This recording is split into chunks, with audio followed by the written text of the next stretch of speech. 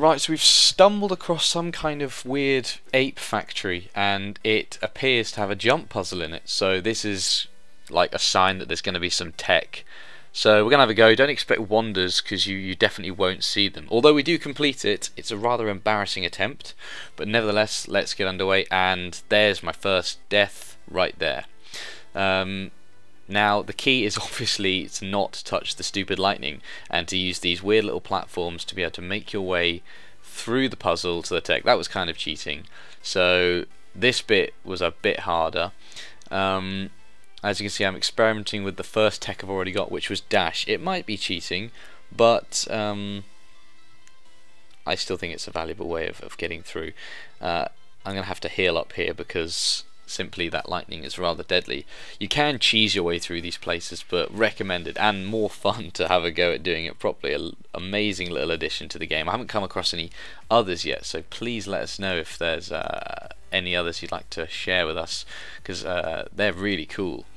I've come across plenty of mini dungeon things, but nothing like this, which necessitates actually having to use some skill, which clearly I don't appear to possess. This seems to be the end of it, but definitely the hardest bit. So I need to eye my way down. These two platforms on either side look quite important, although for the first attempt, as you will see, I just decide to drop, and for some reason I dash. Kind of retarded, as you can see, and there's my death.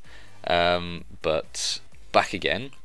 And I'm gonna, yes, try using the platforms like such. And again, I'm still pretty stupid, but I tried. I think I need to heal up here because this next jump is crucial to getting through.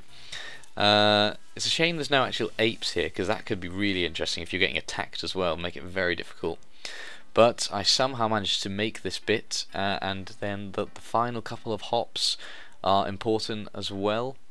I do think I fall off here or something. Yeah, I'm literally so stupid, but still, that's pretty much it.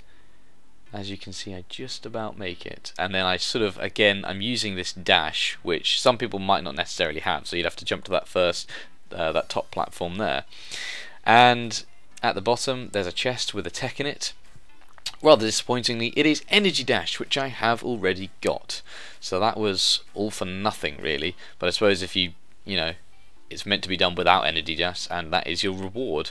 So I got given another tech, which I'll probably give to James because that's kind. So if you enjoyed this video, or you found it helpful in any way, or you just like watching me fail a couple of times and you want to see more, because we're always stumbling across random things like this in Starbound, the amazing game that it is, then please like the video, share it, subscribe to the channel, and we'll be sure to bring you more stuff. If you're not already aware, we are doing a Let's Play series at the moment, which is starting to heat up, and I've also put up a couple of guides on the first boss, including one in which Darren and I take him on naked with nothing but a crappy bow and a dagger, which is relatively amusing, although unfortunately fairly easy. So if you did enjoy this footage, please let us know, and we look forward to catch you again next time.